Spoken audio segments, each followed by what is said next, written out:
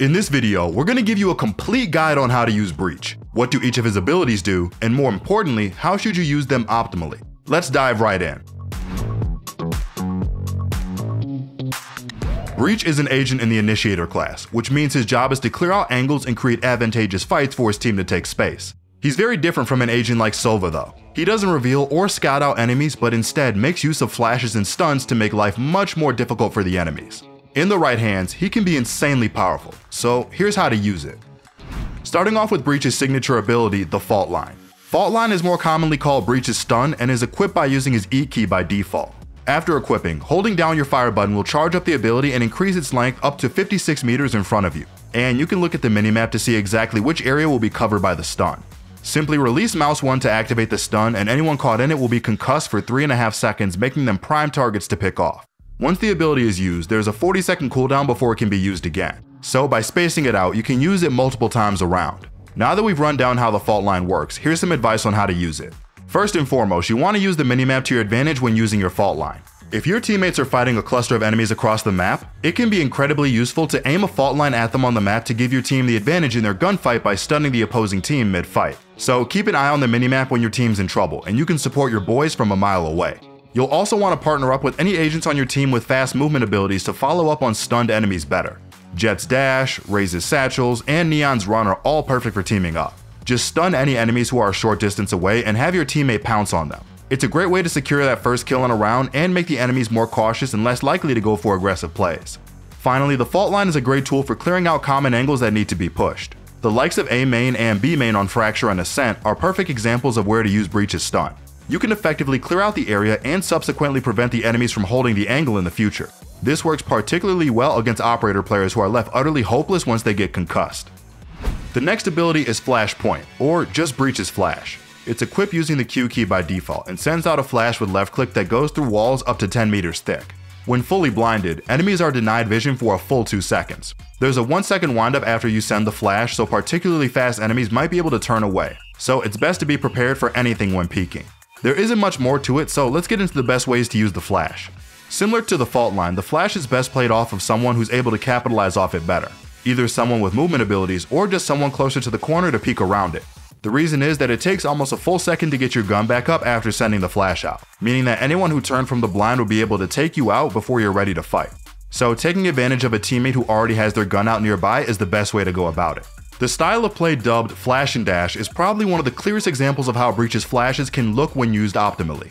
You have a Breach and a Jet working together in tandem, and the result is just perfect harmony. Practically, Jet tells Breach when he's about to dash, and as soon as he does, Breach sends out a flash to instantly capitalize off the space made. If you've ever had the pleasure of playing against a good Jet Breach duo, you'll know exactly what we're talking about. But even if you haven't, don't worry, this is totally something you can learn to do yourself if you got a friend to play with. The second piece of advice we have is to try and place your flash at the edges of the opponent's screen, rather than at head height right in front of them. The reason for this is that it will take them longer to notice the flash is hitting them. Something that's far from your crosshair naturally takes longer to identify. What's more is that if they turn to the left and the flash is on the left side of their screen, they might not be able to turn far enough in time to avoid it. Finally, after flashing, you should take an extra moment to swing wider if you're peeking off of it. Most people start spraying the corner they're expecting you to swing out from, so taking the time to go wider from the corner before shooting would definitely be advantageous. Not just that, but on the rare occasion that you might whiff, it'll take longer for the person who's now unflashed to figure out where you are, since they're expecting you right on the corner instead of miles away from it. Before we cover the rest, I want to quickly tell you about our website ProGuides.com. On there, we offer a wide range of tools that you can use to improve faster, like pro courses and even coaching. If you're looking to improve the fastest way you can, check out ProGuides subscription for just $8 a month. Breach's third ability is the Aftershock, and it is equipped using C by default. The Aftershock sends out 3 blasts covering a cylindrical area 10 meters long and 6 meters wide. Each blast deals 60 damage for a total of 180 to anyone caught in all 3. Similar to Breach's flashes, it needs a wall to go through in order to be used, and it will show up as red on the minimap if it won't work. For example, if it's beyond the maximum deploy distance of 35 meters. Now let's get into some tips on how to use the Aftershock most effectively.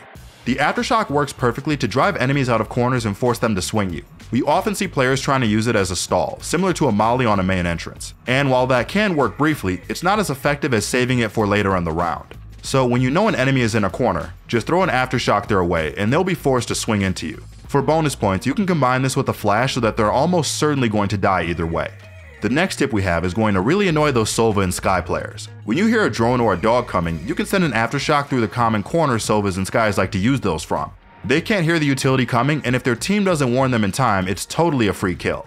We already talked about combining the aftershock and the flashpoint to kill enemies who are swinging, but there's another combination that can work just as well, if not better. By stunning the area you're aftershocking first, you can render the opponent mostly immobile, meaning they'll really struggle to get out of the way in time. We find this works best on people who are planting the spike, as they'll be forced to get off immediately, meaning you'll either have stopped the plant or getting yet another free kill. Last and definitely not least, we have Breach's ultimate. The ult is called the Rolling Thunder, and it costs 8 ultimate points to use. And there's definitely a good reason it's so expensive. Sending it out concusses anyone in a 23 meter wide and 32 meter long area, and it also lifts them off the floor, thereby displacing them.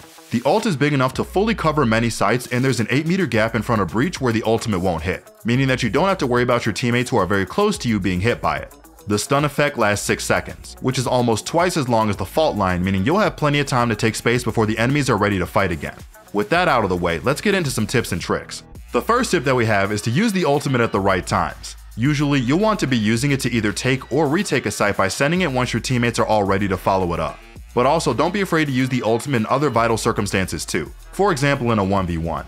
When you really think about it, a 1v1 is situationally very similar to a 5v5 in that the odds are even and there's a whole round at stake. If that's what it takes to secure the round, then do it. Remember that the absolute perfect situation rarely arises, so anytime you think you can add significant value to a situation, feel free to let it loose. The next piece of advice is on where exactly to use the ultimate. A lot of the time, people like to send it in right where the space they're trying to take is. After all, that's where they're trying to get into, right? Well, not always. It really helps to pay attention to where exactly the enemies are taking fights from and sending your ultimate towards that space instead. Let's take a push on A site on Fracture as an example.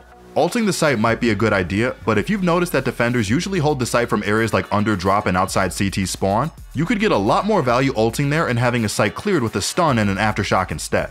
Your team is able to take the fights from site and no enemy is left unstunned. Just remember that you're trying to ult the players trying to kill you, not just the space you're trying to occupy. So clearing the angles they could kill you from rather than the angles you're going to makes a lot of sense. Finally, keep your ears alert for any sound right after the ultimate clears the space with each of those earth-shattering pulses. You'll be able to hear enemies drop back to the ground after being lifted up by the ultimate if you listen very closely, although it can be a bit hard to hear over the sound of the full site take sometimes. There's been a lot of occasions where we've managed to find exactly which corner the opponents are in just by hearing them drop back to the ground after they've been ulted. A little bit of awareness can go a long way to winning rounds and entire games. Oh, and as a bonus tip, please make sure to clear those close angles that haven't been hit by the ult carefully. People tend to just fly into the site assuming everyone's been ulted, and they forget those 8 meters of space between them and the ultimate, meaning that a lone player could snag multiple kills just with the element of surprise. It's just something to watch out for. And that concludes our Ultimate Breach guide. If you found this guide helpful, leave us a like and subscribe for more guides just like this one. Let us know which agent you'd want to see next, and we'll see you all in the next one.